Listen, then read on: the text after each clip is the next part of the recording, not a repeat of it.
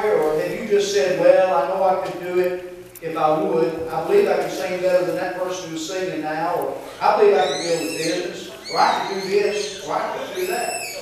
Are you going to do what you could be? Honestly, are you worth anything in your own estimation? Do you set a price on yourself? Have you set a price on your ability, on your time? What is your word worth to you? When you say, I will get that lesson, I will conquer that subject, I will master that problem, is your word worth anything? Do you make your word come true when you say, I will give that up, I will put that thing over? What is your word worth to you? Have you faith in your own word? I'm not asking what your word is worth outside. Pride may make you keep your word with people, but do you keep your word with yourself? You are too valuable to barter away the finest part of manhood or womanhood, your word. You are worth more to yourself likely than to anyone else.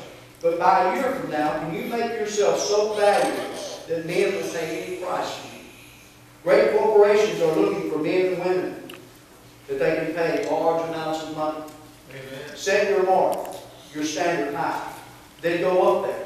Allow no day to go by in which you have not improved yourself. Take an inventory again and again and see what you possess. See whether that possession is more valuable today than it was a year ago. Find where your ability lies. Then put all your best into that ability and make that ability come across and put you over.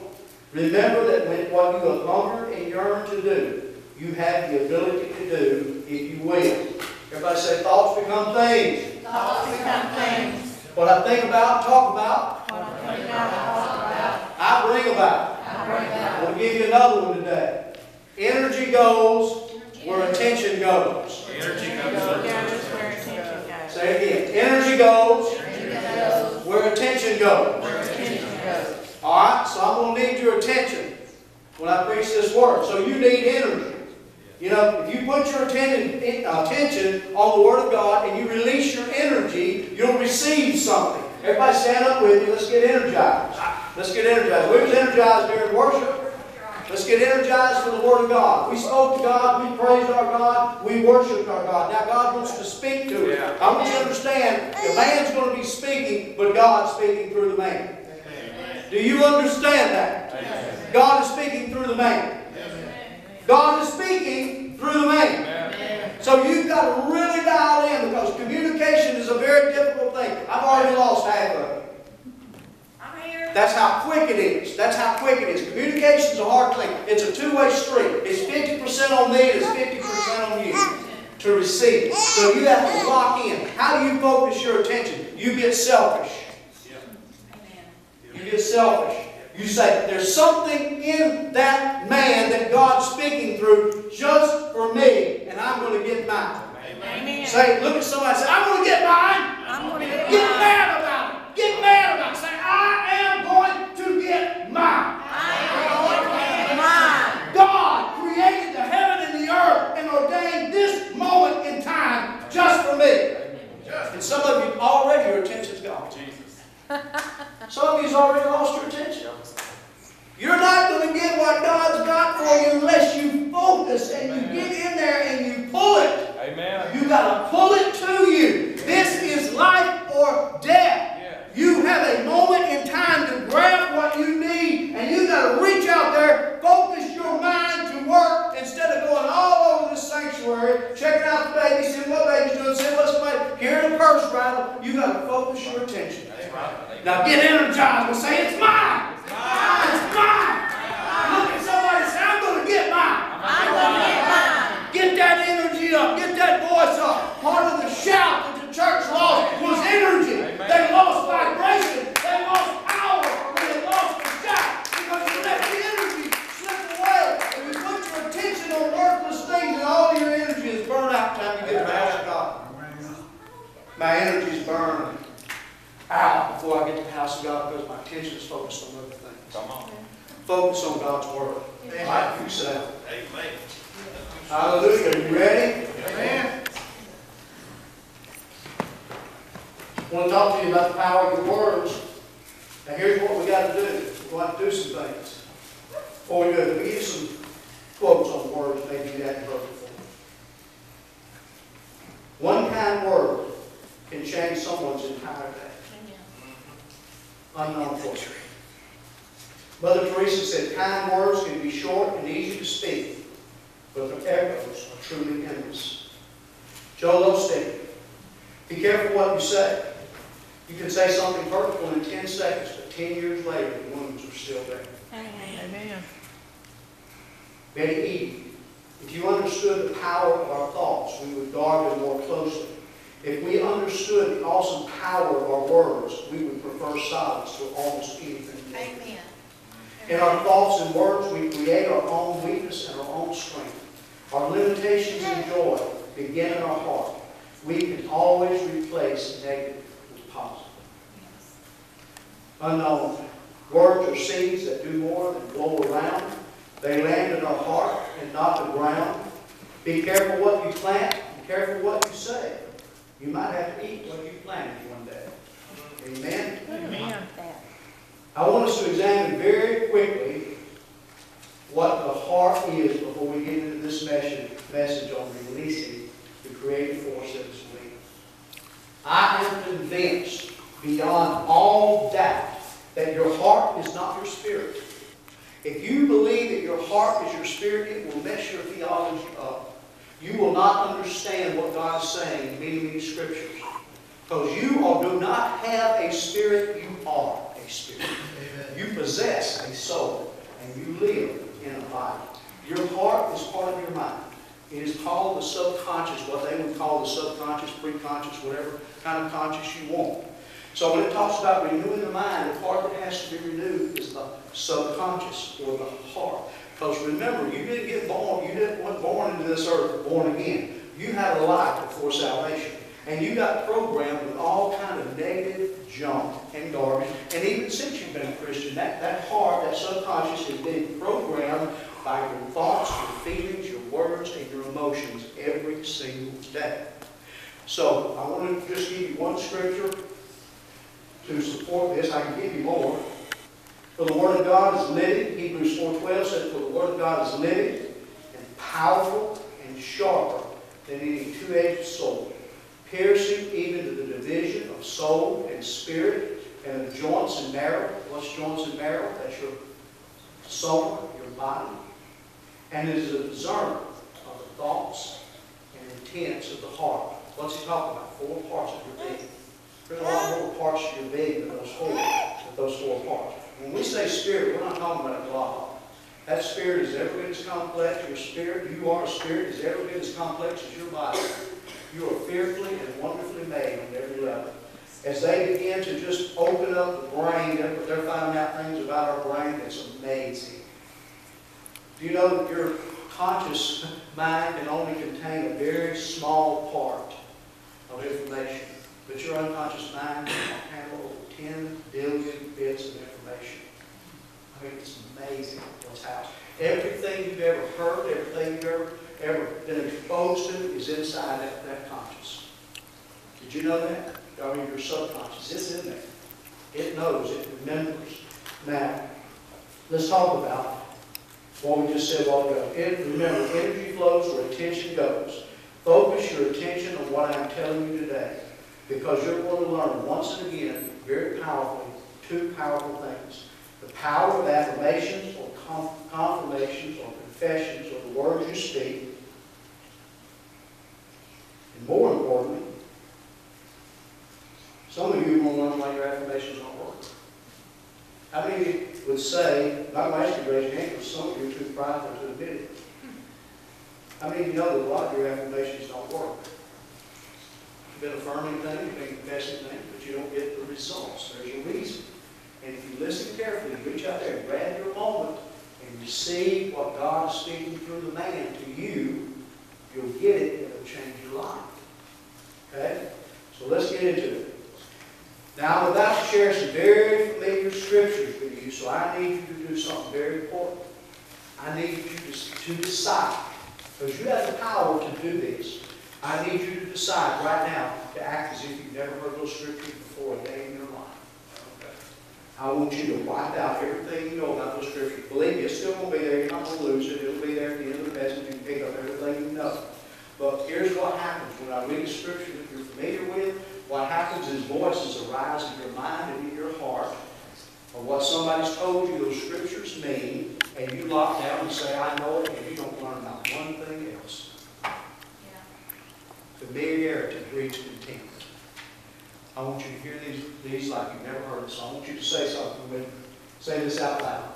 Say, body, mind, soul. Listen up. I'm talking to you. I have charge over you. I'm going to hear these words like I've never heard them before. I'm going to get a new revelation today. I'm not going to be bound to what I know in the past. I'm going to learn something new today. So listen up. Pay attention. In Jesus' name. Amen. Proverbs 18:4. The words of a man's mouth are deep waters.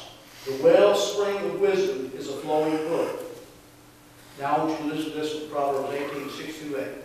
A fool's lips enter into contentions, and his mouth calls for blows. A fool's mouth is his destruction, and his lips are the snare of his soul. The words of a talebearer are like tasty trifles, and they go down to the inmost life. I'm going to give you a polysyllabic profundity proverb. Everybody say polysyllabic profundity proverb.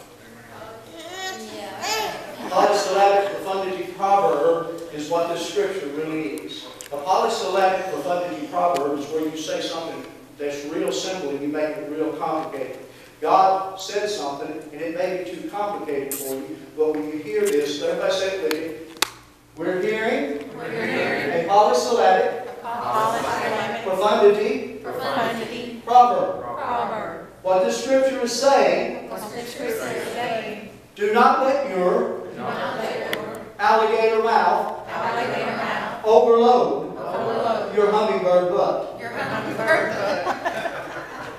Everybody say it with me. Do not let your alligator mouth overload your hummingbird butt. Because that's what Scripture is talking about. A man's mouth calls into contention. He gets angry. He gets upset. How many's ever got angry, got upset, and got beat down and wished you hadn't got angry and hadn't got upset?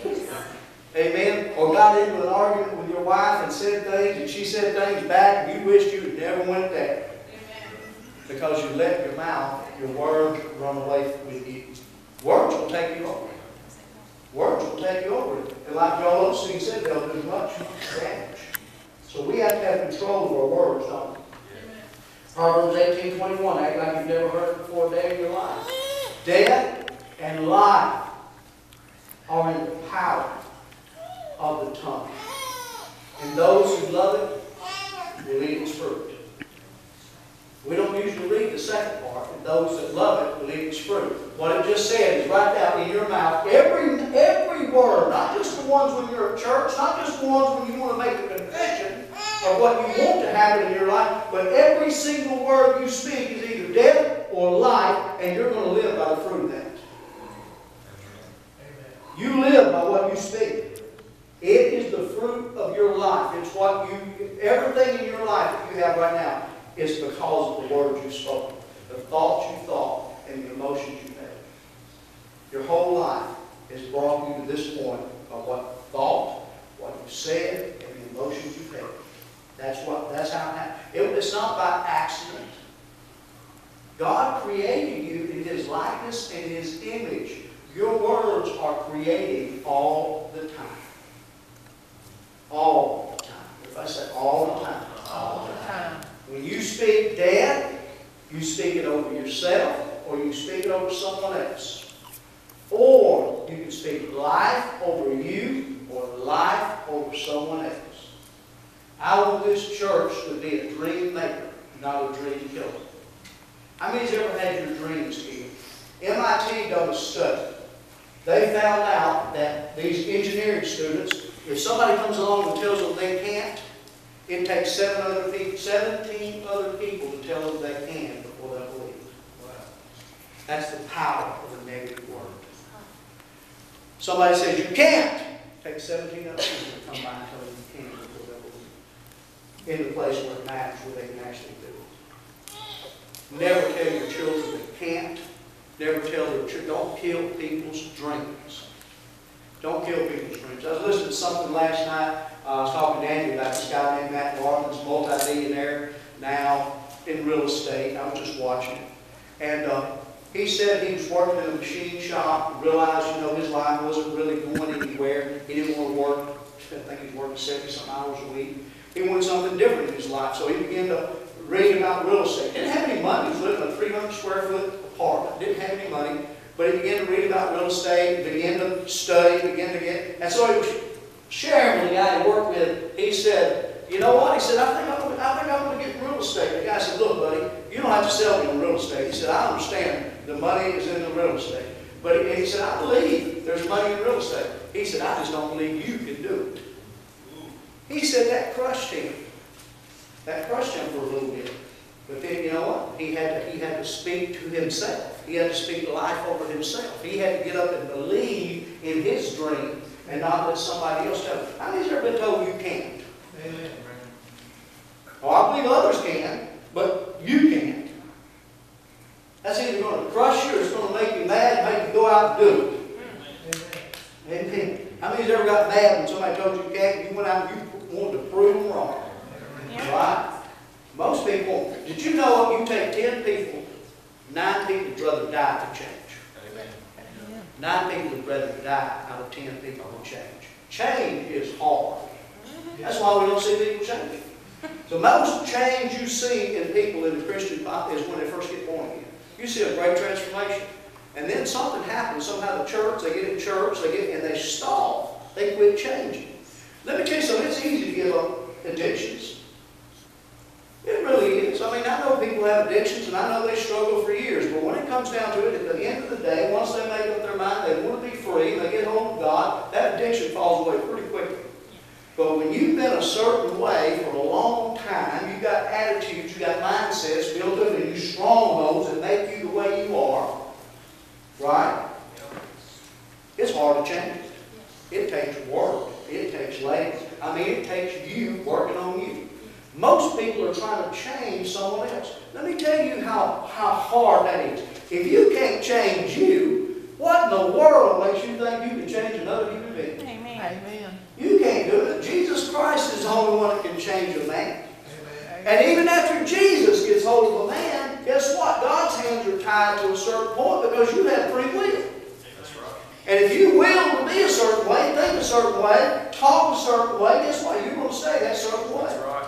But when you decide you want to be something different, and you begin to change your thoughts, change the way you speak, change your emotions, by the words you speak and the thoughts you think, you can change your very life. Amen. Amen. You say, Brother Lee, this is just motivational stuff. No, this is Bible stuff. Amen. God wants you to change. Amen. Matter of fact, God ain't into change. God's into this thing called transformation. That's right. God wants you to so renew your mind, so renew your thoughts, that you walk, talk, look like the Son of God on the earth, except through your personality, which is you individually. Amen? Amen. How many of you want to change? Amen. It's hard work.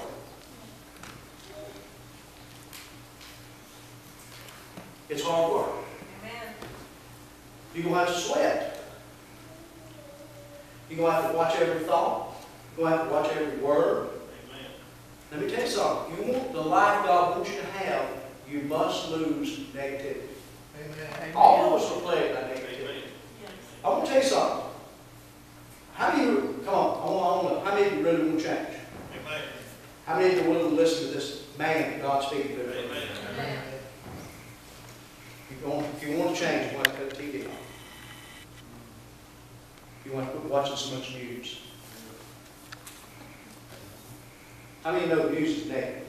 How many of you watch the news and get angry, frustrated, angry, mad? How many of you know that what you're watching ain't a whole lot you feel about?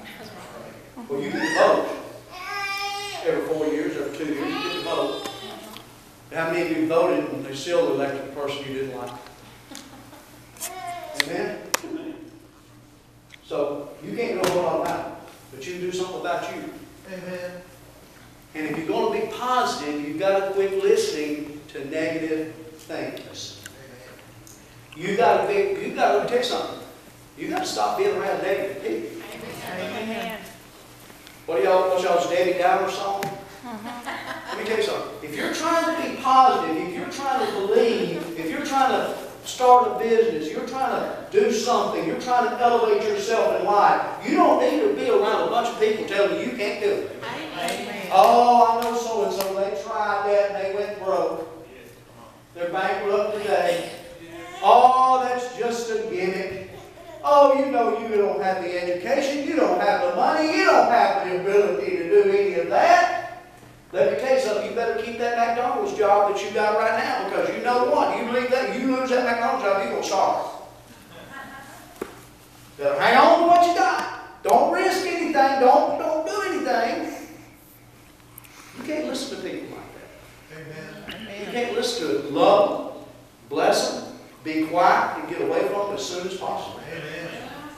And find you somebody that's going to be positive and build you up. Let me tell you something. What you judge in others is going to come back to you. Yes. It's going to prevent you. If you judge people that are poor, let me tell you something. It's going to stop you from being rich. It will stop you. Why? Because you're passing a judgment on people just like you. People are just like you. I don't care what color their skin is. I don't care their education. They're people just like you. And what you judge in another person, you actually judge in yourself.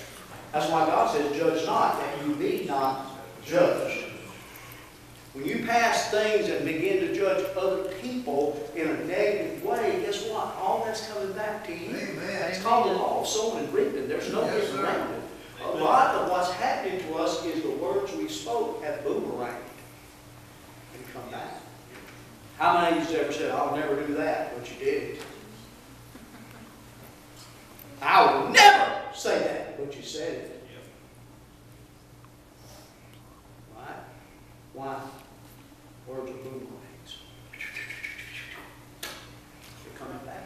They're coming back. We have to be watching. We have to watch.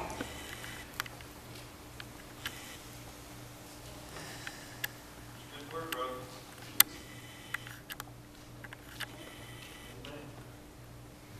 Go with me to Matthew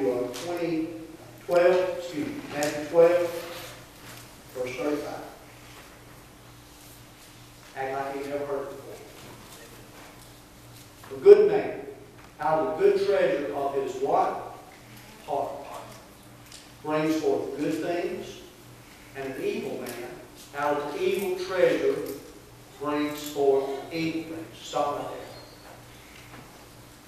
All of us have a treasure in our heart. Everybody say, I got a treasure in my heart. I got a treasure in my heart. Look at your neighbor and say, I got a treasure in my heart. I got a treasure in my heart.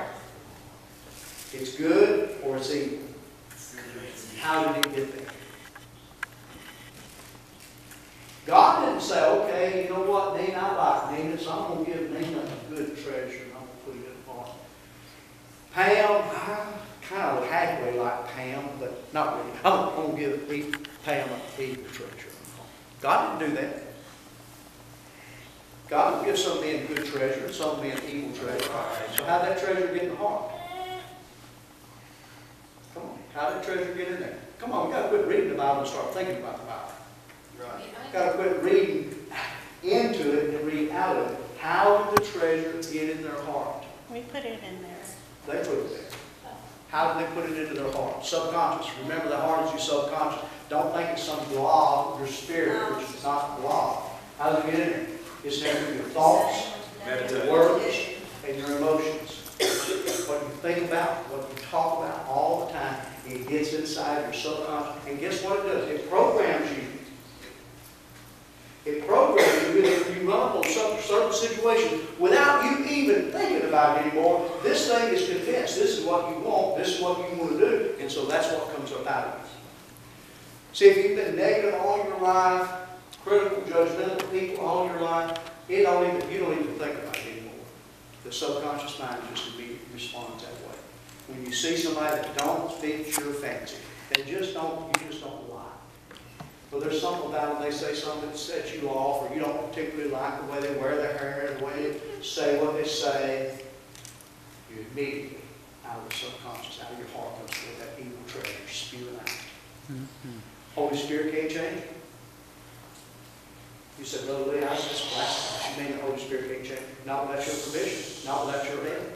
Holy Spirit ain't going to speak words over your life. Holy Spirit's not going to talk in you. Holy Spirit's not going to think for you. Holy Spirit's not going to make you feel certain emotions. Those are all yours, and you're the only one that can do it. Now, He'll help you because He is the helper.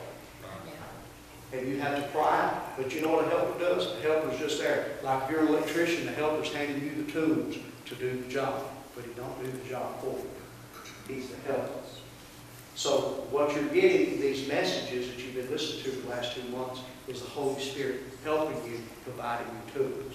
But you have to do it.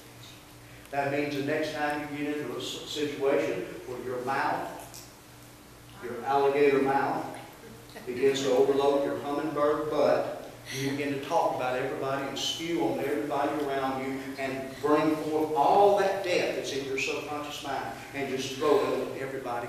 Poison the atmosphere with death. You've got to stop yourself and say, I'm not going to do this anymore. And then you begin to reprogram your thoughts, your emotions, and your mind. By speaking the right things over people. Begin to bless people. Begin to be a dream maker and not a dream killer. Begin to speak good things over people. Begin to bless people. Begin to speak. I don't care if they fail every single time. You do what Jesus said to do. 7 times 70, you forgive them 490 times. That's in one day, by the way. And the next day, the count starts over. You forgive them. You treat them as if they've never sinned, just like Jesus did you. You treat them just like you want to be treated. That when you fail and you come up short, you have a bad day, you have a flesh out and act a fool. You want people to forgive you, then you forgive the people that act the fool around you. And you speak positive things over them, and you bless them, and you get to the place where your mind is just like it's got a helmet on. You just will not let that negativity in, that negative stuff, because it's killing you and everybody else around you. Amen. God wants to release His life through you, but it has to go through the filter of your subconscious, your heart. So we have to get a different treasure. If we got evil treasure in there, we got to get a good treasure. Amen. Amen. You're going to have to learn to talk to yourself. Don't let people tell you, oh, you must be crazy. You're talking to yourself. No, you've got to talk to yourself. Sister Annette said every time you go by a mirror, remind yourself that the same power that raised Jesus Christ from the dead lives in you. You need to do that.